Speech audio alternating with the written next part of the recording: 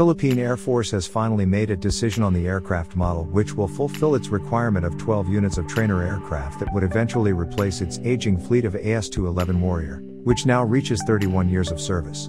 Among the aircraft being considered are Embraer A-29B Super Tucano, Beechcraft Textron T6C Texan II, KT-1 Woongbi, Aero Vodochody L-39NG, Pilatus PC-21, and Leonardo Aermacchi M345 high-efficiency trainer. At first, POF personnel are divided if they would prefer a jet-powered aircraft, or will they return to turboprop-powered aircraft models, considering the AS-211 Warrior is already powered by turbofan jet propulsion.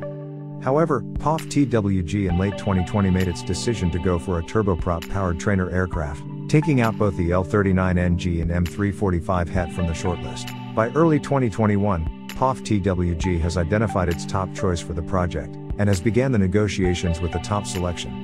And it was identified as KAI's KT-1 Woongbi, with another aircraft model believed to be Beechcraft Textron's T6C Texan II coming in second. POF Commanding General Lieutenant General Alan Paredes and Defense Secretary Delfin Lorenzana has already approved the recommendation, which will forward it to Malacanang for final approval and the Department of Budget and Management for budget allocation. The KT-1 Woongbi is a single-engine basic intermediate trainer aircraft designed jointly by the South Korean Agency of Defense Development and Korea Aerospace Industries.